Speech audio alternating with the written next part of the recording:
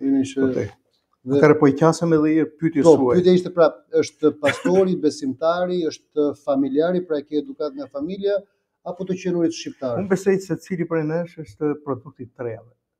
Në farë mënyrë të qenit shqiptar është brenda çdo njërit.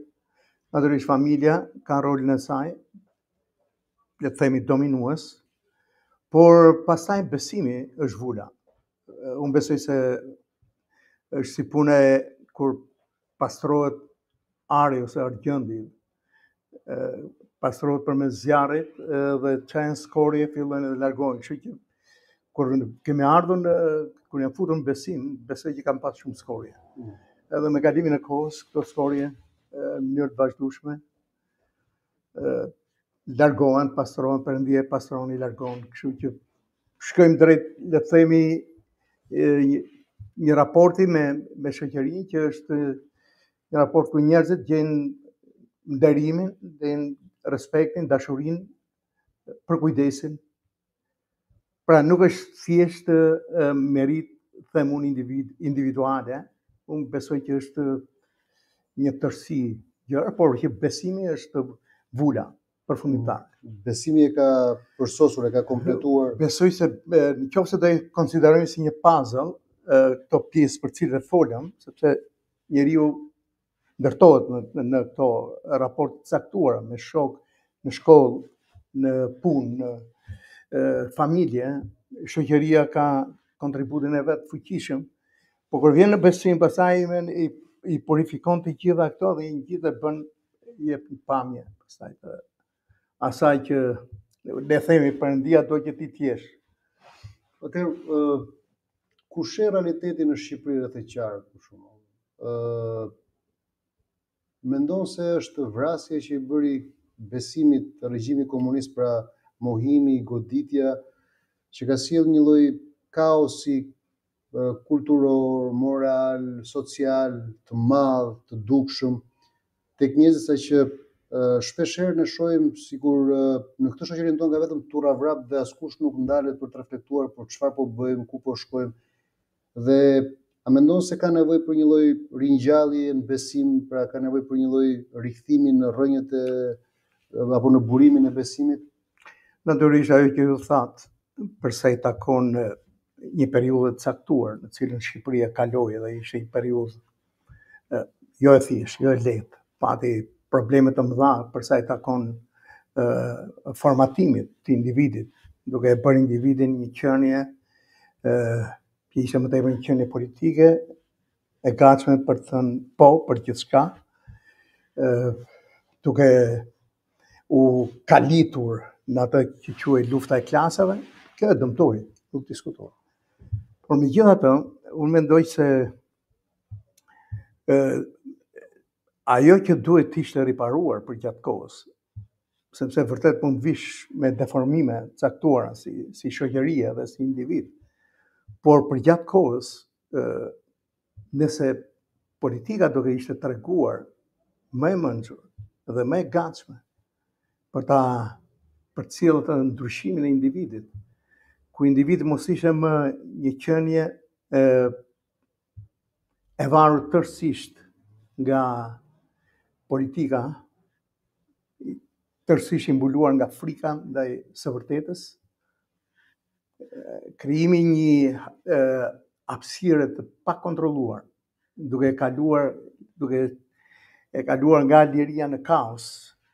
Unë mendoj që dëmtoi pastaj individin dhe sot e kësaj dite ne vazhdojmë që të mos gjejmë rrugën e dur për ta futur personin në shtegun e ndërtimit të një karakteri që është karakteri I pranueshëm edhe I pëlqyeshëm.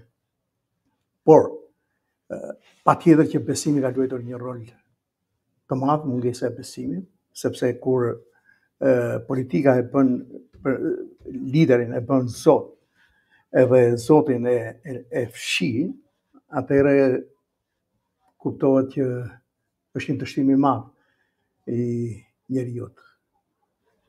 Si mund ta korrigjojmë tani këtë për shkak? Si mund ta e shet të lehtë si pastor, si udhëheqës fetar, që të ringjallet besimi, sepse kemi arritur, dhe nuk është problem vetëm i Shqipërisë, se unë e shoh globalisht një problem të madh që teknologjia, kaosi, pragmatizmi, konsumerizmi po krijojnë një individ i cili kthehet thjesht në produkt blerës, pra në konsumator. Shoqëria është bërë shoqëri konsumi, nuk diskutohet. Gjithçka shikohet nga këndvështrimi i konsumit. Por unë përsëri betem me idenë që nëse do të punohet me të vërtet fort nga të gjitha institucionet, pra e ka fjalën nga familja, nga shteti, nga religioni, nga ato shoqëritë që janë të panumërta, por që me sa duket ende se kanë gjetur siç duhet qëllimin përse ekzistojnë. Pra nëse të gjitha do të mblidhen së bashku, do të fokusohen tek njeriu, kam besimin që gjërat mund të lëvizin. E shet të lehtë, e shet të mundshme. Nuk është shumë e lehtë, që të jemi të ndershëm, nuk është e lehtë, por mund të krijohen oaze në një farë kuptimi. Pra, le të themi, kisha Rilindja, ku unë pastoroj, që kishte ka rreth 400 persona. Kemi një, le të themi, 400 njerëz. Po. Kemi një komunitet prej 400 personash, cilët ne dim që përpiqen të jetojnë sipas një standardi që është i përcaktuar nga fjala. Po ky standardi, nëse shoqëria do të jetojë me këtë standard, atëherë natyrisht që bota do të jetë shumë më e mirë, natyrisht që njerëzit do të kenë si referent jetës tyre dashurinë për njëri tjetrin, kujdesin për njëri tjetrin. Dhe qëllimi është që të preken sa më shumë individ përmes këtij grupi njerëzit, këtij komuniteti, se është kisha Rilindja, por edhe shumë të tjerë, komunitete të tjera, besimi që nëse të gjitha do të vazhdojnë të punojnë, do të vijë një kohë që mund të preken më shumë individ nga shoqëria për të ndryshuar vetë shoqërinë në një farë mënyrë. Por kur ti sheh për shembull në këtë shoqëri shumë dekurajim, në një përgjithësi thonë, akoma me moral ti, prap me moral, na lodhët juve me moral për shembull. A nuk e mendojnë që kjo e vështirëson fjalën e njeriut që flet gjëra shpirtërore, frymore? Jo. Jo, sepse unë e di që gjithmonë do të jetë një pjesë që do të ngrihet kundër të vërtetës edhe kundër të mirës. Gjithmonë do të ketë një grup njerëzish që në një farë mënyrë nga që janë të pakënaqur, duan që të gjithë të jenë të pakënaqur. Nga që janë të paarrir, duan që gjithë shoqëria të jetë si ata. Kështu që këta janë individ që nuk do të shterojnë asnjëherë, e keqja do të marrë në fund fare kur gjërat të mbyllen. Kështu do të jenë me ne, do jenë bashkëthar. Dhe nëse unë do të fokusohem tek ata, nëse ky do jetë fokusi jonë, atëherë dështimi është shumë afër. Por në qoftë se ne do të vazhdojmë udhimin e besimit, udhimin e vlerave, udhimi i vlerave duhet të jetë përcaktuesi më tepër se sa çfarë thot X dhe Y. Gjithmonë do të ketë. Asnjëherë s'kan rreshtur këta njerëz, edhe s'kan për të rreshtur kurrë. Nëse bën një, po themi, vëzhgim të shoqërisë shqiptare, ti mendon se shumica e shoqërisë shqiptare është në kërkim të moralitetit, pra të frymës, apo e ka humbur besimin që mund të ketë diçka të tillë dhe thjesht jeton ditën me idenë që mjafton mos bëj keq pa ndodh ajo që ka për të ndodhur? Mendoj që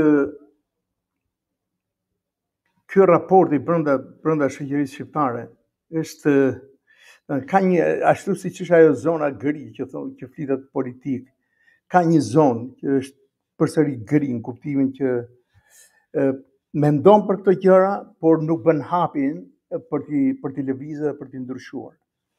Pra, ndoshta ju pëlqen një shoqëri ku individi pozicionohet në raport me vlerat, ka një pozicion vlerash, por që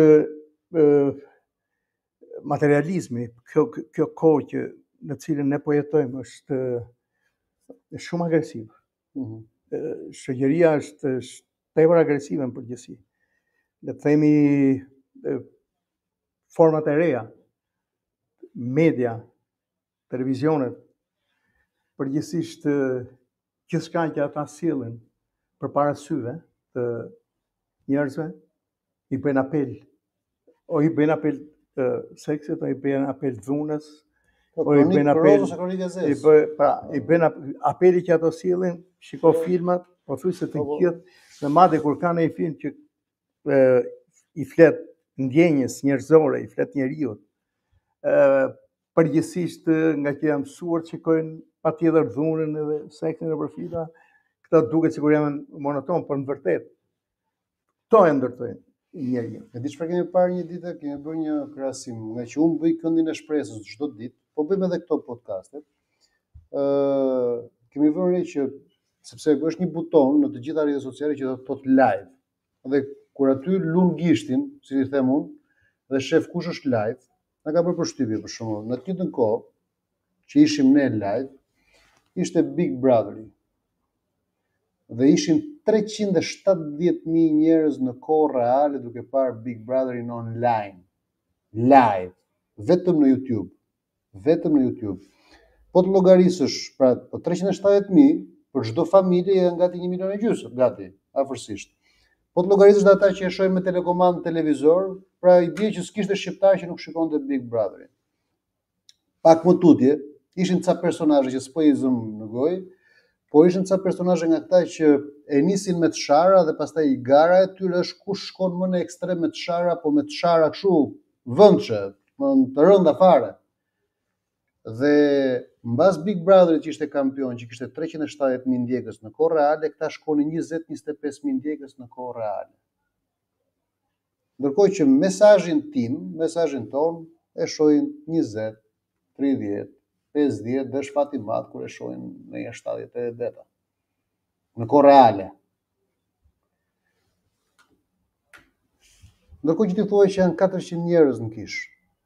Që është shumë, unë e konsideroj fantastike, por thjesht po them, a nuk duken 400, 70, 80, 1000 si një pikë në një oqean vulgariteti dhe banaliteti që imponohet edhe nga mediat qendrore, por edhe nga rrjetet sociale. Pra, si doja dali e mira në këtë lloj realiteti kur numrat janë shumë në disproporcion? Jemi duke folur për numrat, në vërtet unë du me i konvertu në jetë. Janë 400 jetë të cilat kanë qëllim caktuar, din çfarë duan dhe di ku do shkojnë. Natyrisht raportin në cilin këto numra ose këto jetë do të rriten, do t'jetë i vështirë për të kapur atë 370.000, 400.000. Po kjo në tregon për natyrën e njeriut. Njeriu i rënd pas rënies. Po nuk është në gjë e paditur nga Bibla. Bibla e thot për flet për po, ka një, nëse mund ta lexoj, ka një moment në një nga librat që thotë letrën e Timoteut, letra e 2 e Timoteut, ka një gjë që është shumë interesante. Edhe thotë shumë.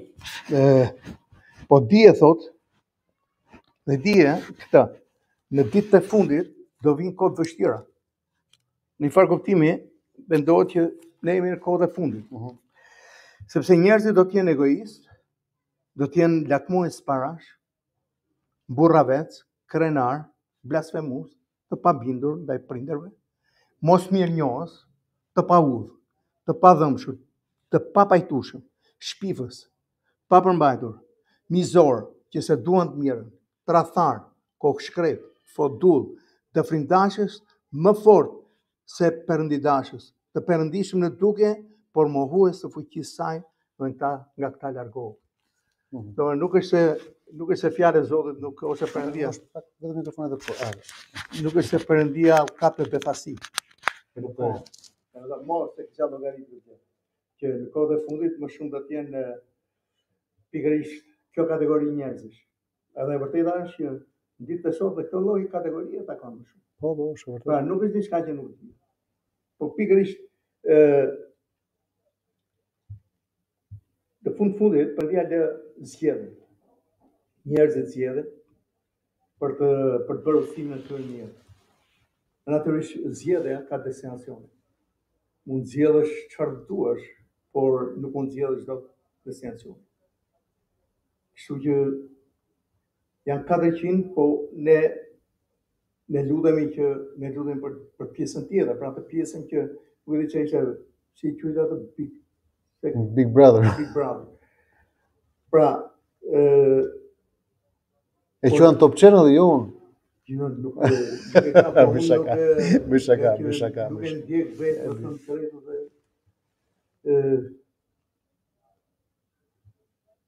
kjo nuk do të thotë që ne... Që unë kur them Big Brother, unë mendoj ty në fakt. Sepse unë të mendoj ty si vllajin e madh. Jo, në qoftë se ma jep me Big Brother, atëherë ma një mendon e tjetër.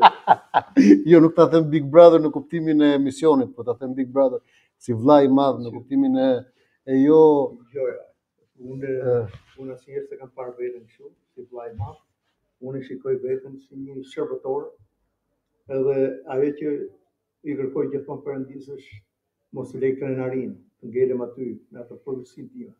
Po, por komandant, se u them komandant ty që sepse ti më drejton në botën frymore dhe unë jam shumë mirënjohës për këtë.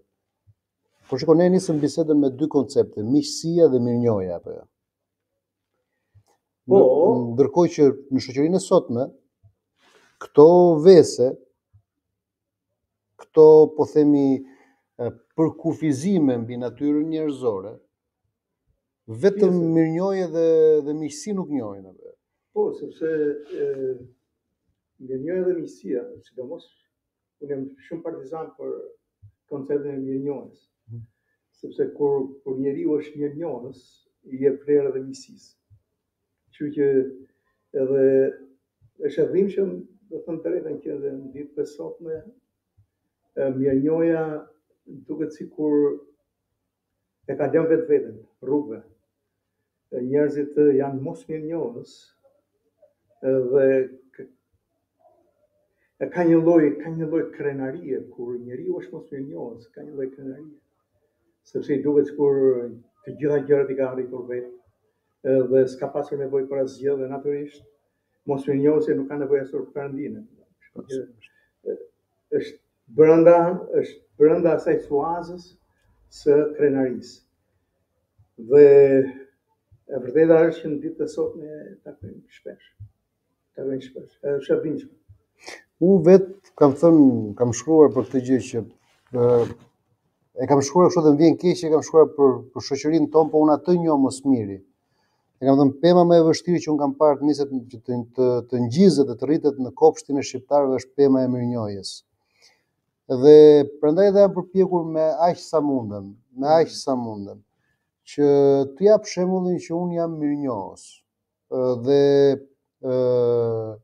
përpiqem që në çdo moment që mua më krijohet hapësirë, më krijohen instrumenta për ta shprehur mirënjohjen, përpiqem që ta bëj këtë gjë edhe publikisht. Sepse unë besoj që autorësia e veprave të Zotit është gjithmonë asnjëri individuale, por gjithmonë e përbashkët. Ne jemi instrumenta të gjithë dhe secili prej nesh është pjesë e një, po themi, mozaiku, copëze mozaiku. Edhe ne bëjmë secili pjesën e vetë që e plotësojmë mozaikun. Unë vetë në jetën time, sado të them edhe ta mendoj veten si të vetë bërë, dhe realisht në kuptimin e formësimit karakterial jam i vetë bërë, por autorësia në mua është e shumë njerëzve. Dhe unë këtë gjë dua ta njoh dhe dua ta them gjithmonë që autorësia në ndërtimin e kësaj gjëje u përket shumë njerëzve dhe ti je nga ata njerëz që për mua hyn në atë që quhet short list, në listën e ngushtë fare. Në di pse, sepse vetëm kur kujtoj momentet më të vështira dhe më të zeza të jetës time, kur të mendoj ty me xhestet që ke bërë, me mbështetjen, me fjalët, me këshillat, them me vete, po këtë njeri jo thjesht Zoti e përdor si shërbëtor tin, por këtë njeri Zoti e përdor edhe si mesazher ti, sepse shpesh fjalët e tua në vesh të mi kanë qenë kaq goditëse, por fjalët dhe gjestet e tua dhe dua ta ripërsëris edhe një herë atë që jam shumë mirënjohës për gjithçka ke bërë për mua. Unë mendoj që talim edhe jetë tek mirënjohja. Kam idenë që njerëzit duhet të fillojnë të jenë mirënjohës për gjërat e vogla. Edhe ne shpeshherë këtu mbasim. Edhe nganjëherë mirënjohja mund të jetë edhe një falënderim për diçka shumë të vogël, por të mësosh të thuash faleminderit, është njësoj si të thuash unë jam mirënjohës. Edhe pikërisht nga që kanë humbur këto vlerësime, por nga që gjërat e vogla nuk po e merrem në konsiderat. Ka raste për shembull që mund të dhurosh një fëmijë diçka dhe prindi nuk i thot, i thaj faleminderit çaj. Nuk e thot prindi këtë gjë dhe fëmia fillon edhe harron që duhet. Shikon që e shikon si sigurisht ka një detyrim për të. Dhe nuk arrin ta vlerësoj që aty ka vend për të shprehur falënderimin dhe mirënjohjen. Pastaj këtë trashet më shumë derisa për gjëra të mëdha, gjëra me të vërtetë mëdha, me të vërtetë serioze. Për shkak se koha mund të lëvizë, edhe rrethanat mund të lëvizin, atëherë nga mirënjohës që mund të kesh qenë për mirënjohës. Harron. Kështu që mirënjohja duhet në ditë të sotme duhet nuk e di nga ndoshta sociologët mund të punojnë nga krahu i tyre, shkollat duhet të punojnë nga krahu dhe familja duhet të punojë për të filluar për ta ndërtuar. Mendoj që realisht mund të jetë vetëm koncept sociologjik, apo mendoj që duhet të jetë domosdoshmërisht teologjik dhe sociologjia duhet ta humanizojë, ta thjeshtësojë? Po që se futemi në fushën e besimit pastaj. Po. Aty është shumë e thjeshtë. Sepse vazhdimisht dhe që në mëngjes kur zgjohemi, gjëja e parë është që lutemi edhe falenderoj Perëndin që ngritëm, hapëm syt. Pra fillon me mirënjohjen ndaj Zotit. Pra fillon direkt me falënderim Perëndis. Po kur ulesh për të ngrënë bukë, përsëri falenderon Perëndin.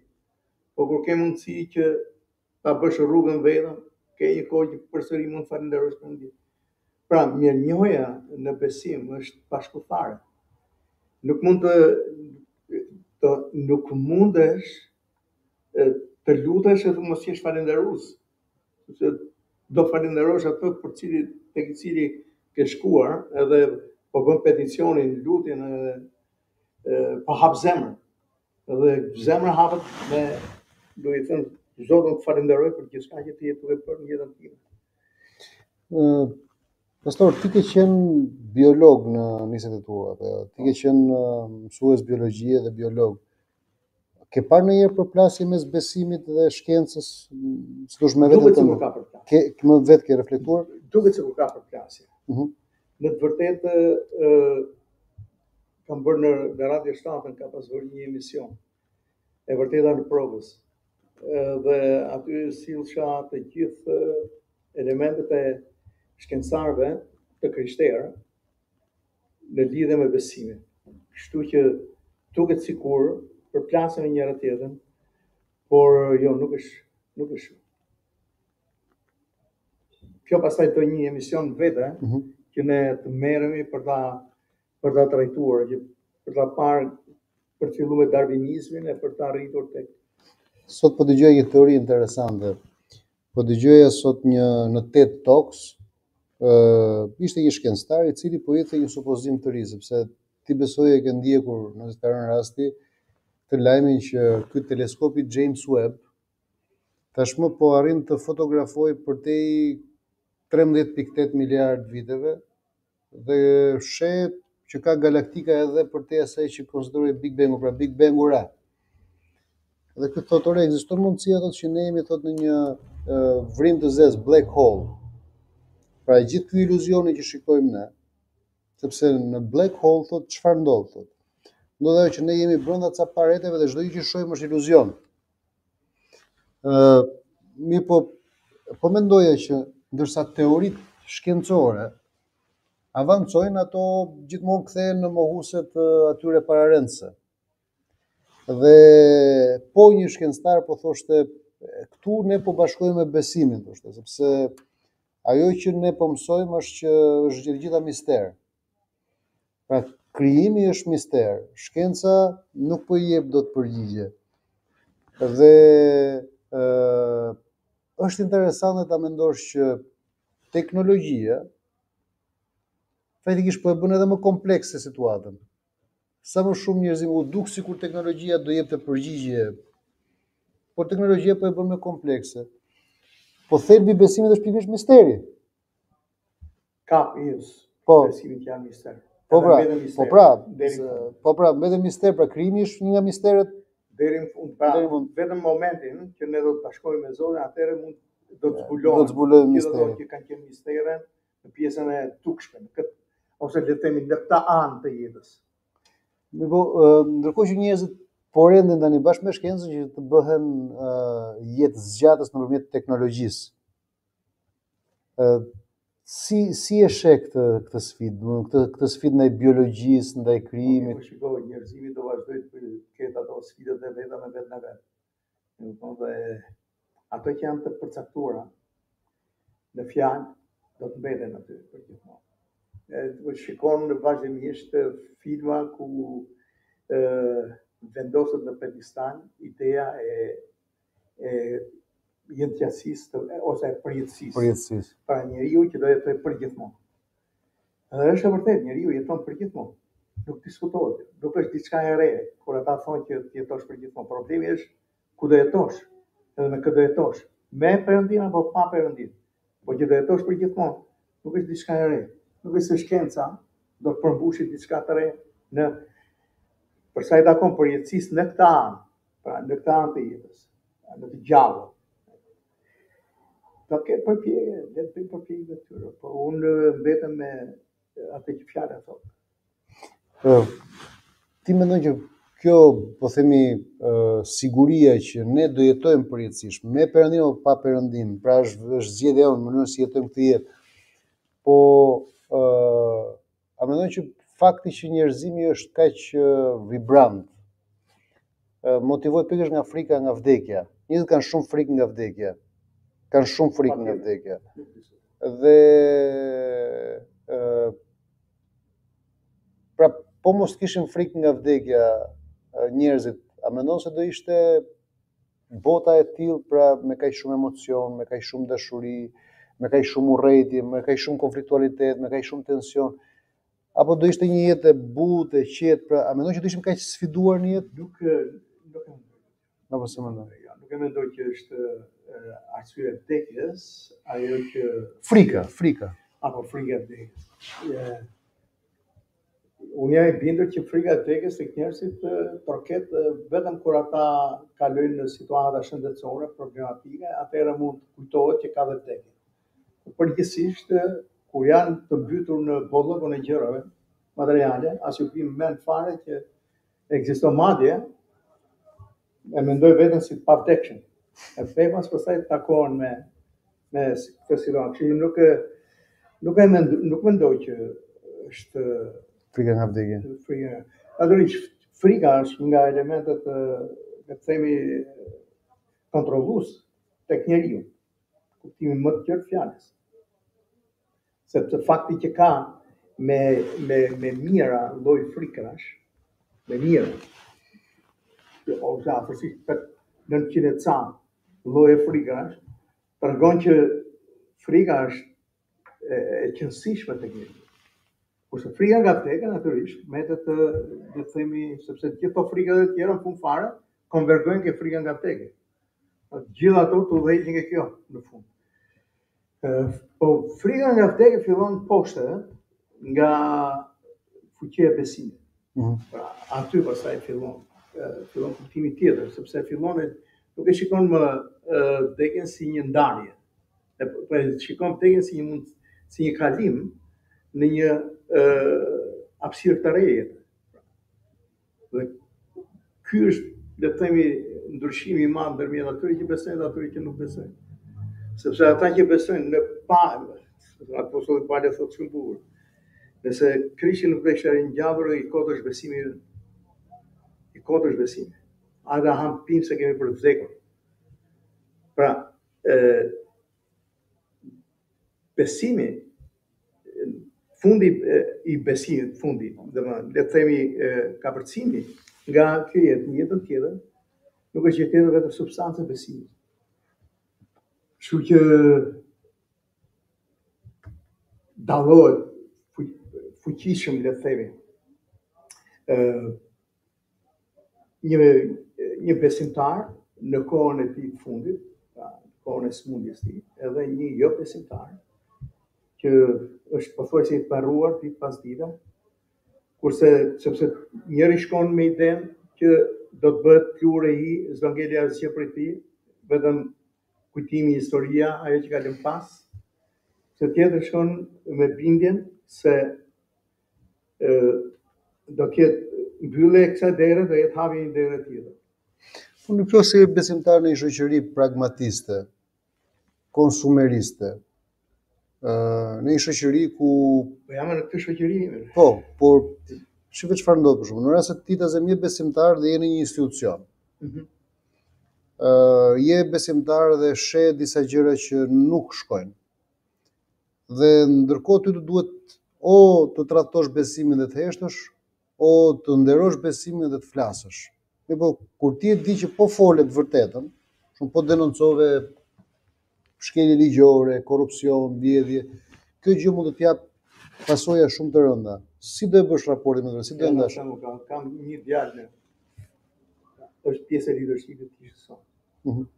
Nuk po tregoj në çfarë vendi punonte, po atje ku punonte, i kërkuan që të firmoste një dokument në lidhje me disa punime që ishin bërë, por që materialet që ishin vendosur ishin 3 herë më të lira se sa materialet që duhet firmosen. Ja kuptova. Dhe erdhi unë dhe ulëm me njëri tjetër, po flisin, tha, ma kanë thënë hapës. Nëse nuk firmos, atëherë bëu gati të largohesh. I thash, ç'a mendimi ke? Unë tha, kam zgjedh, tha, do largohem. Dhe u largu.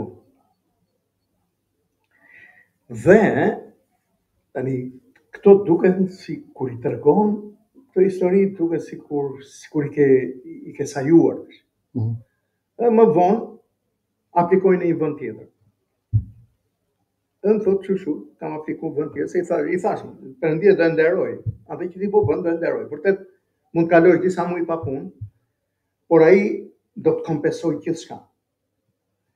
Dhe gjeti një vend pune, vajte aplikoj, e përqyja, kishte edhe një intervistë tjetër, pra me 2 intervista. Dhe më thotë, po për rrogën, si t'ja bëjmë? I thash, sa të kam thënë? Më dha një shifër. I thash, arrite 30%. Shumë edhe kaq është, arrite 30%. Qofse ata kanë nevojë për ty do të marrin. Edhe kur ai tha që të shifër tjetër, edhe nga por nuk është shumë, s'kjedhë, po doni të merrni. E morën. E morën. Po unë nuk besoj se e morën thjesht për të 30%.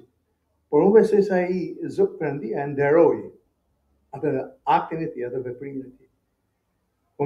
A ndodh gjithmonë kështu? Shtrohet pyetja? Mund ndodhi, mund mos ndodhi, po një gjë është e sigurt. Që ai do të bëj gjumin e tij, do të bëj paqe. Ndoshta mund të ketë më shumë sfida financiare, por nuk do të ketë sfidën e ndërgjegjës.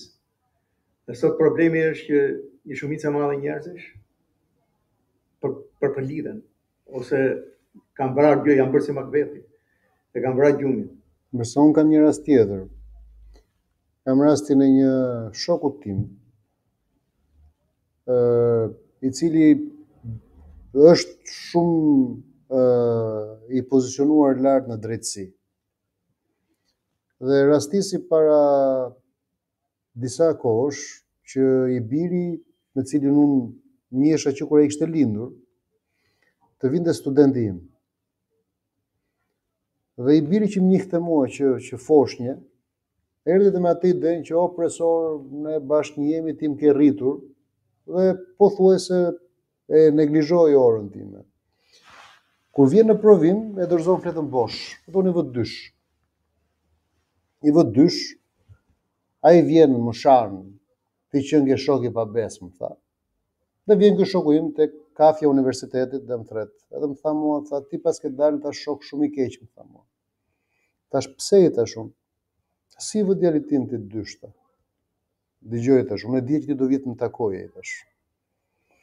Për mua historia është shumë e thjeshtë, tash unë mund ta gris proces verbalin tash. Ç'është proces verbali është tash.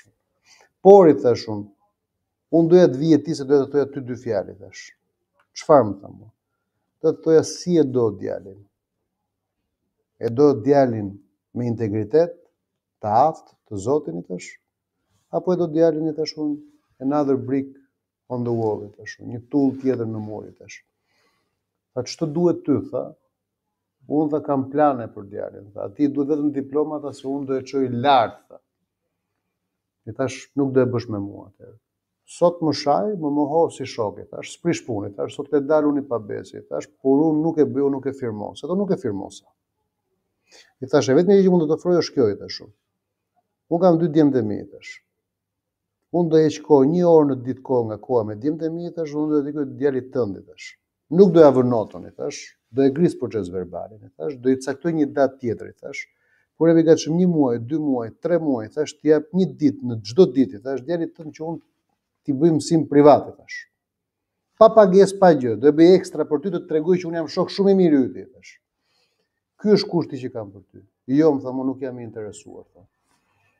Mendoj si duash. Djali i tij doli nga bankat e shkollës, mori diplomën, fillon punë në institucion. Mbas 1 viti punë në institucion, ku kishte detyruar të firmoste këto tendrat e famshëm, përfundon në burg.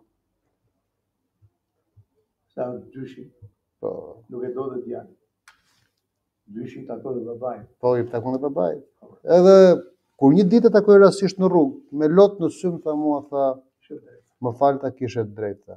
E kuptove çfarë bëri thash? To janë që problemi është ky, një nga gjërat që vërejmë sot është që njerëzit nuk kanë kapur, ose në themi qoftë politikanë, apo në çdo fushë tjetër, nuk kanë kapur atë që është një nga ligjet e rëndësishme. Ligji i mbjelljes dhe i kohës. Njeriu do korrë atë që mbjell. Pra në qoftë se ke mbjell keq, mos prit të korrësh i mirë. Në qoftë se ke mbjell mashtri, mos prit të korrësh drejtësi. Dhe për çdo mbjellje ka korrje. Ky baba nuk e ka kuptuar këto, që ka mbjell keq në birën e tij. Edhe nuk mund të korrë të mirë. Ai ka pas idenë. S'ka një vetë mbjell keq në të korrë mirë. Është ligj. Është ligj, është në një nga librat e Biblës, në Galatës. Njeriu do të korrë atë që mbjell. Dhe ky është pa diskutueshëm, është ligj. Çështja është kjo. Pyetja është kjo. Çfarë jemi duke mbjell? Edhe kjo është për të gjithë, për gjithë të tjerë. Çfarë jemi duke mbjell? Realisht çfarë jemi duke mbjell? Si e mendon kur e sheh gjithë ambientin, kur e sheh gjithë ligjërimin që qarkullon në shoqërinë shqiptare? Po të shikosh, jemi duke mbjell keq. Kaq dhe pastaj keq fillon të vendosen sirtar të ndryshëm. Në nivele të ndryshme edhe në individ të ndryshëm. Pastor, çfarë shoh për shembull kur punoja, se tani jam pa punë, po kur punoja në fakultet, unë shikoja që vinin studentët 18 vjeçar, 19 vjeçar me makina me kilometrazh zero. Dhe unë thoja atyre, mos hajdeni me këto makina. Më thonin pse profesor, më thonin mua. Po sepse asnjëri prej jush nuk i ka prindrit biznesmen si përmarrës. Ju i keni prindrit punonjës në administratë publike, deputet, jurist, avokat. Pra, dhe i bie sikur të vini tabelën, kur vini me ato makinat me kilometrazh zero, është sikur vini tabelën prindrit e mi janë hajduti tash. Se nuk ekziston një pozicion publik që të krijon mundësi. Dhe pastaj ndodhin këto aksidentet. E di, Galdino, problemi është ky, se ka një kohë, ka një fazë ndërmjet mbjelljes dhe korrjes. Është pjesa që rritet, edhe që nuk e lexon dot. Dhe pastaj vjen korrja. Kështu që këta mbjellin keq dhe nuk duket, në fillim nuk e dallojnë dot që ajo që ka mbjell, do të jetë problematike për të ardhmen. Pastaj vjen e ardhmja, dhe takohen me mbjellin keq që ka bërë. Çështja është që çdo individ duhet ta mendoj për veten e tij, të mendoj për fëmijët e tij, për familjen e tij, sepse në fundit kjo është qeliza bazë e shoqërisë. Shoqëria është e fortë sa që është e fortë familja. Aty ku është hallka më e dobët, aty pjesa është edhe shoqëria vetë më e dobët. Por nëse secili prej nesh në vendin e punës ku është, qoftë në drejtësi, qoftë në politikë, kudo qoftë në biznes, mbjell në mënyrën e dur, e di që një ditë do të ketë korra, por mos jetë korra shumë të mëdha, por do të jetë korra të mira. Po, por, dakor, ja ku po e themin e bashkë sot këtu, po sa zëra të tillë dhe sa porosi të tilla dëgjon në ekranin televizive, sepse ku do e themi këtë? Se është sfidë e vërtet se nëse ligjërimi dominues që kanë njerëzit, kur sa herë marrin telekomandën në dorë, është ky e vrau këtë, ky është antari i kësaj bande, ky e poqi, ky e dogji, ky e theri, ky e mori e hodhi në det, e mbyti në pusi, e kështu me radhë, po dëgjove këto lajme, njerëzit çakërdisen. Po, kjo është e vërtetë. Ajo që shikohet që ka dekompozim të madh. Pra, ky është shqetësimi që kam. Ka dekompozim të madh. Prandaj thash që çështja është vërtet duket si oazë, një kish apo një institucion tjetër fetar në këtë det të madh problemesh. Por paktën ka diçka. Ja, sot mëftove ndan këto 5 gjëra në lidhje me shoqërinë dhe mënyrën se si këndvështrimin në cilin ne shikojmë këtë shoqëri, evolimin. Po, ne na shohim, po themi na shohin 1000 njerëz, 2000 njerëz, 500 njerëz, nuk e di sa na shohin. Sikur njëri prej tyre. Por ndërkohë që atje në media janë qindra mijëra. Janë miliona dhe mo. Shiko, ju jeni duke bërë detyrën tuaj. Si qytetar, si vendi, dhe si politikan.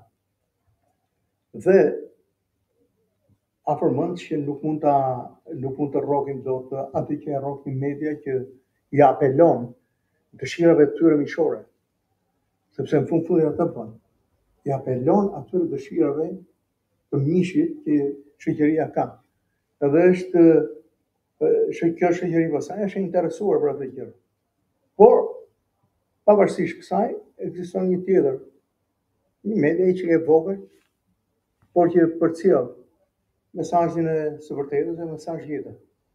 Jo, do doja që ti të ishe dhe njerëz se ty të ishin më të zëshëm, sepse di çfarë? Unë njoh një person, në faktikisht njoh 3 persona, po një person veçanërisht që ty të do shumë se që ajo bashkë me bashortin, Fize Zaçe dhe Iliri, i kanë vënë emrin vajzës Fitora pas teje. E di ka qenë kish. Po, ka qenë në kish. Pra, imagjino pak, Fizja, kur një njeri e do kaq shumë pastorin e vet, sa i vë vajzës emrin pas pastorit, pra ka thënë Fitora emrin. Edhe kur mendoj për shembull se si Fitora mban emrin tënd, ti do të kesh qenë model dhe shembull shumë i fortë. Unë besoj një vush. Edhe është një vajzë grua, një bashortë e mrekullueshme, një nënë e mrekullueshme. Kështu që nuk është se tek Fizja modelova unë jetova jetën e besimit dhe këtë bëj. Po, kur e ke këtë fuqi shembulli. Unë thjesht, ajo që unë bëj gati është unë jetoj jetën e besimit përpara njerëzve, në mënyrë të tillë që asnjëri mos thotë, po, çaj hipokritë, sepse fjalët edhe mënyra se si unë jetoj jetën shkojnë bashkë. Dhe pastaj, nëse kjo bëhet e fuqishme në një individ, në një person, sa ta vlerësoj deri në këto kufi për cilët ju folet, në fizorit. Por që kjo është... Jo, e di pse po e marr si shembull, sepse kur shoh që një udhëheqës shpirtëror, një udhëheqës fetar, rezonon kaq fort tek besimtarët e tij. Imagjino pak sikur ti të kishe më shumë zë publik. Pra, fuqia e fjalës tënde të ndriçonte më shumë jetë dhe shpirtra njerëzish. Dhe sikur të kishim disa njerëz të tillë që flasin vazhdimisht publikisht. Ka individ që po japin kontributin e tyre, po sjellin vlerat e jetës, edhe vlerat që një shoqëri duhet i ketë. Natyrisht në morinë e këtyre zërave, ka duken zërë të pak. Por, ka si ajo historia me atë person që ka lodhe po este buzdetit edhe pa ato yjet e detit që ai mori edhe filloi duke hedhë sërish në ujë, edhe dikush i tha, çfarë po janë me mirë. Me mirë, si shpëton dot. Mjafton tha që unë ndryshoj jetën e një ylli të vetëm. Pra, në fundin ndoshta mund të mos bëjnë gjëra të mëdha, po nëse sadopak ndryshojmë qoftë edhe një jetë të vetë. Si është ajo historia, se unë se harroj dot kurrë atë histori, po kam dëshirë që ta ritregosh nëse është e mundur, e kishës që kishe tek rruga e trenit, rruga e shinave, pra ata çunat që krijuan grupin muzikor dhe pjesa tjetër. Si është ajo historia? Po kjo ka qenë që në kohën e doktor Flore. Po. Dhe ishte shumë interesante si histori, sepse në një farë mënyrë ishte një komunitet aty, çunash që nuk kishin qëllime në jetën e tyre, dhe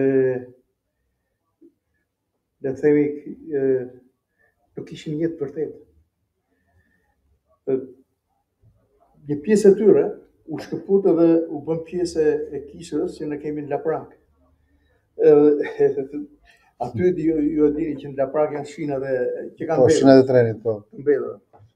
Edhe gjithmonë ata përpiqeshin që ti të rriqshin këta në pjesën tjetër të shinave, pjesën ku këta qëndronin. Po këta u bën një model shumë i mirë, më thënë të drejtën. Bën një model shumë i mirë dhe mbaj mend njëherë doktor Flori, madje kam të regjistruar të bisedën, i mblodhi dhe filloi t'ju fliste për vlerat e vërteta të artistit, sepse të gjithë kishin atë dobësinë për doktor Florin. Po. Ka qenë një takim i jashtëzakonshëm me ta, ata nuk e harrojnë. Atë bisedë që doktor Flori bëri me ta. Po u krijua një përthamë. Sot në kishën Laprak, vazhdim shërbesat, ajo që me të vërtet të jep shpresë, të ngazëllon, është fakti që tani nuk janë më këto të rinjtë që vinë kishën tonë, nuk janë thjesht individ që mendojnë që si mund të përshtaten qytetarisë së shkallës parë. Por një pjesë e mirë e tyre tash janë studentë, janë në universitet, e kanë shtukur atë diferencën nga ta ardhur nga veriu me qytetarinë në thonjza të Tiranës. Janë shkrirë, kështu që janë komplet të themi gjenerat që duket sikur ka lindur në Tiranë, jo sikur kanë ardhur në Tiranë.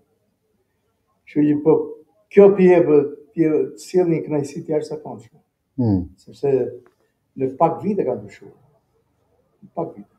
Ka ndryshuar shumë, po ti je një shembull njerëzish që ndryshojnë jetë dhe ti ke një modesti të çuditshme. Ti e di që mua, se ti ma nje natyrën dhe mua po më ha gjua për të folur se të flas unë, por që po përpiqem që të qëndroj po e mbaj veten, por një gjë do të ta them. Në ma lejosh të ta them. E di çfarë më ka habitur, sepse modestia jote tregohet edhe në xheste të vogla, për shembull. Ti ndoshta nuk e vëre atë që po mendoj unë, po më mendoj ti solle Biblën, po ti je autor edhe i një libri vet. Dhe njerëzit shpesh herë janë të tunduar që të sjellin veprat e tyre. Pra patjetër që Bibla është libri kryesor, por ti mund të shesë edhe librin tënd. Zëri. Unë e kam lexuar librin tënd Zëri dhe që ta dinë të gjithë miqtë që na ndjekin, e gjithë audiencën që na ndjek, Pastor Tori është njeriu kryesor, po njeriu kryesor që ta dini mirë dhe për gjithë audiencën nga Kosova që na ndjek, që kur filloi ajo mizoria serbe mbi popullin e Kosovës me deportimin masiv në vitin 98-99, kur me qindra mijëra shqiptarë nga Kosova erdhën këtej, Pastor Tori ka qenë drejtuesi I qendrës pritjes në Pallatin e Sporteve Aslon Rusi. Pra heroizmi I mikpritjes, I kujdesit për mijëra familje që kanë kaluar atje dhe 98.000 njerëz. Mund ta kujtosh pak shkurtazi atë histori? Ajo është një nga ajo nuk është historia. Unë ju rekomandoj të kërkoni librin Zëri të Pastor Torit, që ta lexoni këtë histori, se është histori shumë e bukur, por aty nuk është historia, ajo është histori sa e dhimbshme, po ka dhe atë përmasën e të madhes, në kuptimin që tregojmë edhe herë ne si shqiptar, që ndoshta në mesin e nevojave të mëdha hapën dyrë, jo thjesht dyrë, hapën zemrat, po unë mbaj mend që I vinin njerëz në Tiranë qytetar, madje nga lagja ime. Tyve çfarë të përfshiu gjë në atë gjë? Si u përfshive, si u në atë gjë? Po kryetari I bashkisë asaj kohe, Brojta, mori telefon një tjetër shok timin, që ishte edhe ai pjesë e kishës sonë, Akron Shejon. Dhe I thotë që sot I kosovarët, unë e di që ti shkon në një kishë, të lutem mos ta ndihmon me ato të kishës, që të shkojnë të shërbejnë Pallat Sportit. Goni vjen, takon mua, thotë çu pastor, thotë e kemi nevojë. Po I thash, ne kishim lënë atë ditë takim me të rinj. Vajmën të kishin atë ca lek, ja 200.000 lek të reja, dhe vajtëm blem ujë, bukë edhe djamë. Me 200.000 lek vjetra? Të reja, me 2 milion lek vjetra? 2 milion lek të vjetra. I mbushëm aty, furgonin kalamajt, shkum aty, ka ardhur autobusi I parë, ka ardhur rreth orës 10 pajçarik, ose 10 pajçarik, diçka e tillë. Dhe aty pastaj kuptuam dimensionin e asaj që ndodhte në Kosovë. Kur pam njerëzit që dolën nga autobusi, nga që ishin bërë dhe me plurë, edhe lotët kishin kriju kanale të plurat në plurin e fytyrës tyre. U kujdesëm I futëm brenda pallat të sportit, dham ato që kishim, ato pak bukë dhe ujë djamë. Pastaj, një 2 ditë më vonë, vjen një drejtoresha e UNHCR-s. Edhe takove ne, thotë ju pas keni filluar punë këtu, po mund të bashkëpunoj. Kështu që së bashku me Vëllazërinë Ungjillore të Shqipërisë, krijuam gjithë sistemin, për herë të parë gjendeshim në situata të tilla, kisha ishte ende e re, 18 vjet ishte. Po ka qenë një shërbes e jashtëzakonshme. Sa kohë, sa ditë zgjati, sa muaj zgjati? Ajo filloi mars deri korrik. Deri në korrik. Deri korrik. Unë kam ikur pastaj në një javë mbas lufte, shkova në Kosovë dhe aty pastaj fillova të shërbeja në Kosovë përsëri për 1 vit. Për 1 vit në Kosovë? 1 vit. Në çfarë qytetesh? Kam qenë me qendrën e kishim në Gjakov, kurse shërbesën kryesore e kishim në Skivjan. Në Skivjan. Dhe aty kemi së bashku me ca organizata tjera amerikane, kemi punuar në ndërtimin e shtëpive, ndërtuam I furt buke, 800 bukë në ditë, falas, gjatë gjithë kohës, pandales, veshje, mobileri të ndryshme, sepse ki parasysh që ishin të djegur. Solidariteti i shqiptarëve në atë kohë ishte i lartë, ishte Jo i lartë, shumë i lartë. Thash, unë kam parë njerëz nga lagja ime që vini për të marrë Kosovar për t'i strehuar në shtëpitë e tyre, sa që dikujt i thash se mori shumë. Thash ku po i çoni, thash se nuk ke mundësi financiare për t'i mbajtur. Atë i kemi thotë. Pra ishte një solidaritet, ishte tamam u bë një familje e madhe. Ishte vështirë ta dalloje se kush isha ai që kishte mundësi financiare dhe kush nuk kishte. Ai që s'kishte ndoshta merrte më pak dhe dikush mund të merrte më shumë. Si e ndjeve e përballoje dot atë peshën e qenurit drejtuesi i një projekti kaq të madh për të mbajtur 93.000 njerëz me ushqim, 98.000. Shiko, e vërteta është që sa aty ka ushqim, veshje, nevoja. Në janar të atij viti, pastaj konstatova që u bëra me diabet. Seriozisht? Po, seriozisht. Vetëm nga stresi. Sepse 3 ditë të para, unë kam fjetur makinë, 2 orë. 3 ditë. Ishte pa mundur për të përballuar fluksi, pastaj ishte dhimbja njerëzore që Si u dëgjon edhe dëshmi apo jo? Që dhimbja njerëzore që ta thyte zemrën. Si ndihesh kur dëgjoj atë histori? Ishte pa mundur që ndoshta i mbaj lodhët para tyre, po gjej një vend tjetër edhe i shpërthej. Ishte sepse vjen një moment që mpihesh kur dëgjon shumë histori apo ato histori janë kaq. Shiko, ato kishin gjashmëritë e tyre, po kishin vetë të çantat e tyre. Po një nga gjërat që mund ta sjell ishte një grua që refuzonte ushqimin. Dhe më thot një nga këto vajza që shëbenin, pastor thot mu shnjona, thot ka 24 orë që unë i çoj ushqim, dhe ajo nuk e refuzon.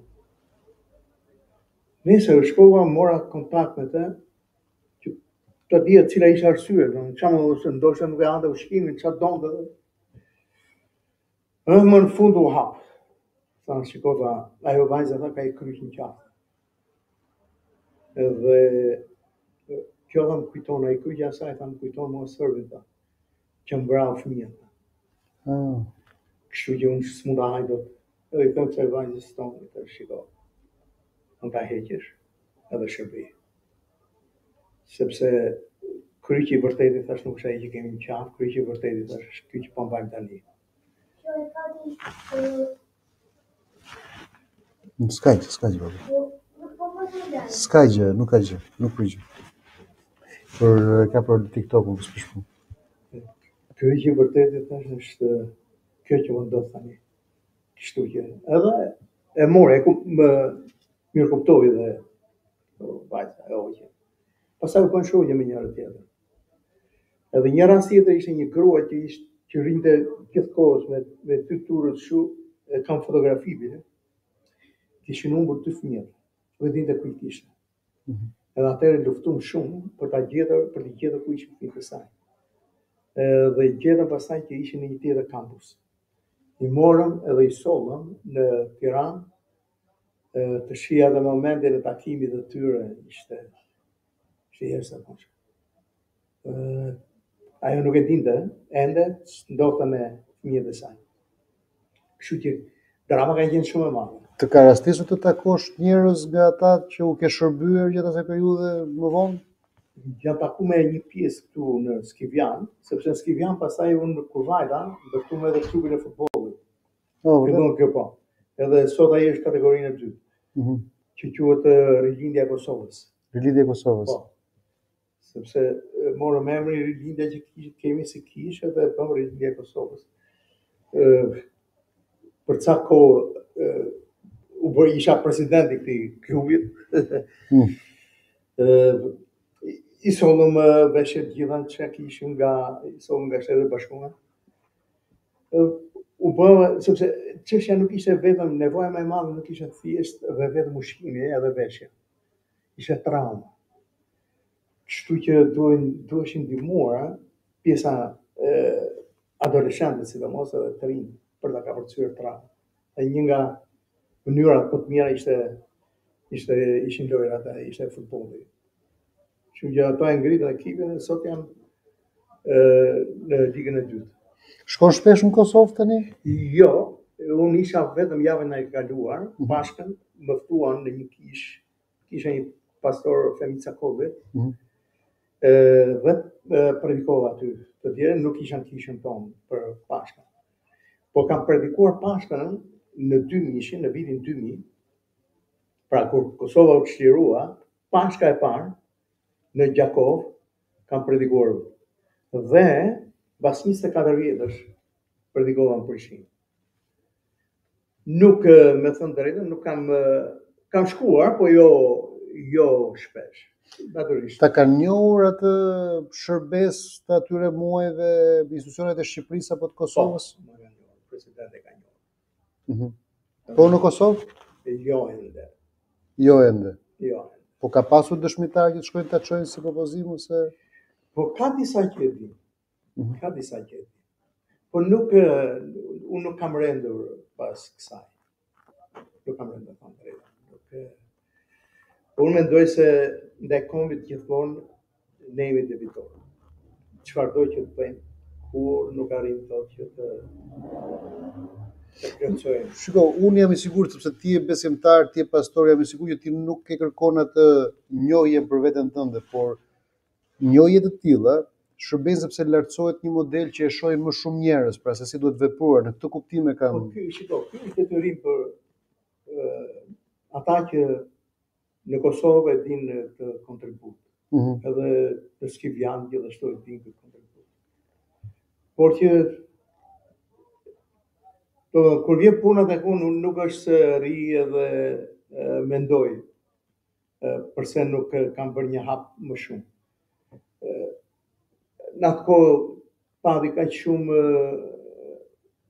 dhe të themi kontribute nga shqiptarët, sa që unë isha një pikë uji bashkë me tjerë. Nuk kam pse tash kjo pikë uji të vlerësohet më shumë se çdo pikë tjetër. Jo, nëse është mirë që shembujt e pozitiv të bëhen të dukshëm. Unë jam gjithmonë pro kësaj, që shembujt pozitiv se po më kujtohet se në atë kohë shkova ishte një takim në Kanada, po vjera jetonte në Boston. Do shkoj herë në Boston dhe pastaj do shkoj në Kanada në këtë takimin që bëj me pastorën. Dhe kur po kaloja kufirin, ai punoi si policia aty po më shifte. Po shikonte kështu dhe thash mos më kthej brapa. Më tha, ku kam pamë? Nuk e di. Të kam parë dikur. Edhe po i ngulte, mi kishte ngulë sytë kështu fort. Tha mos ke dalje tha në CNN di tha në Kosovë. Po i thash, Pallat Sportit i thash Tiranë. Se ki dhash një intervistë atëherë. Po. Kishte parë intervistën, edhe kishte e mbante mend CNN-in. Mbajti mend si fytyrë. Mbajti mend si fytyrë dhe mirë se erdhi tha kështu gjë. Po nuk e harroj. Se nuk mendova që dikush mund të është e çuditshme se si njerëzit mbajnë mend gjëra. Mbajti mend. Po prandaj dhe ai po kujtoi po. Vrit se mendje ku e kam pasur pastaj pa i ran kokë. Dhe po shkon sa e bukur është sepse njerëzit kanë nevojë për po themi pika kujtese të cilat u inkurajojnë të mirën. Jo, ajo ka qenë një kohë që me thënë drejtën unë jam krenar për kombin tonë. Patjetër, pa diskutim. Ka qenë një shprehje dashurie për kujtesje, bashkimi, ndihmje, ndarje lotësh, vedi, është edhe kombet e tjera mund ta bëj, po unë flas për rastin tonë. Kështu që kjo të bën të ndihesh mirë. Edhe që dalë nga shprehja o sa mirë më ken shqiptar. Sa mirë më ken shqiptar. Unë e di që ti ke shumë impenjime dhe madje kemi kaluar kohën dhe kërkoj ndjes që të kam vonuar. Por sot e kam mund faj, kështu që e ke justifikimin në xhep. Por sa mirë që dhe njëri dhe thot e kam mund faj. Po, e kam e marr. Por nëse do kishe një mesazh, po themi inkurajues për rinin shqiptare, për shqiptarët. Për rinin shqiptare, mesazhi do ishte mos ikni. Mos ikni sepse me thënë drejtën na dham kur qoftë në rrugën që unë kaloj, kryesisht mosha që përshëndes janë rreth e rrotullt moshësive. Dhe ne kemi fatin që kemi 2 gjimnaze, edhe kemi mundësi që nga herë të shikojmë edhe grupe të rinj. Po që e gjithë shoqëria politika duhet të synojë për të ndalesë hemorragjie. Di çfarë do të them një gjë dhe nuk do të vonoj, por pak para se të vinim bashkë për të bërë këtë bashkëbisedim, ka ardhur nga Shtetet Bashkuara të Amerikës doktor Beti Uribe dhe ka ardhur për të inkurajuar këtë gjë që bëjmë ne së bashku këtu dhe ishim në një takim me ish deputeten e Partisë Demokratike Lala Përnaska. Në një moment sa po bisedonim, ajo tha, i thot Betit, i thot djali im Fjordi, tha, që ti takove radhën e kaluar para një viti, tha, e di çfarë i tha? Dhe unë u bëra kurioz, po i tha Beti, iku, tha, e la Shqipërinë. Iku dhe pash një nën që u mbushën syt me lot. Shiko pa ku po shkon niveli pra. Po shkon niveli, po ikin edhe të rinjtë e këtyre njerëzve që kanë qenë të suksesshëm në mënyrë të arrirë në këtë jetë, në këtë vend. Nëse ka vajt në këtë përmas ikja, është alarm, është gong apo jo? Nuk e di çfarë po pritet. Nuk e di çfarë po pritet, por sepse duhen politika urgjente. Urgjente është nuk pret kohë. Është si një trup që derë gjak pa pushim. Të presim derisa të bjerë në koma. Apo duhet të ndryhet me çdo kush për ta ndaluar hemorragjinë. Dhe pastaj se cilat janë politika, më mirë se sa i din njerëzit që funksionojnë në këtë hapësirë, nuk i di njëri tjetër, por që janë urgjente. Janë urgjente. Nuk ka koma. Nuk ka koma. Si punë e diabetikëve që kur i bie sheqeri, vjen një moment i kalojnë koma, edhe po që se nuk e ka marrë sheqerin gjatë asaj kohe ikin fare. Kështu që e njëjta duket si e njëjta situatë. Edhe të dhëm, mua më dhëm, me thënë drejtën më dhëm shumë, sepse nuk është se nuk po ikën nga kisha. Edhe njerëz në kishë, mjek, infermier që ne kemi pasur. Kjo po ikën shtresa e mesme, tani po ikën njerëzit e... Po, edhe po largohen. Se nëse dikur po iknin për arsye ekonomike, tani po ikin për mungesë shpresë dhe aspiratash, po ikin të arrirët, po arritin. Kështu që duhet, unë mendoj që është shefë përdoret termi këmban, po është më shumë se këmban. Është më shumë. Se këmbanat bien heshin. Unë mendoj që është sirenë alarmi. Unë të falenderoj shumë pamas. Je bekim. Faleminderit. Kështu që Zoti të dhëmë sa më shumë fuqi, hir dhe mundësi për me shërby edhe më gjërë. Pra, faleminderit për ftesën, dua të gjithashtu lutem që mirësia e Zotit të jetë mbi gjithë dëgjuesit e këtij programi e Galdinicast. Dhe lutem gjithashtu që sa të pak këtë ndikuar në qenën e dikujt. Mesazh sa do i vogël. Në asnjë nuk e dim fjala e mirë deri ku shkon, por që qëllon raste që fjala e mirë mund ndryshojë jetë. Fjala e Zotit nuk kthehet asnjëherë bosh. Asnjëherë bosh. Amen. Ne kur e mbyllim kështu me trokitje dorë. Je dakord? Tani vetëm do bësh pak durim se tradita është që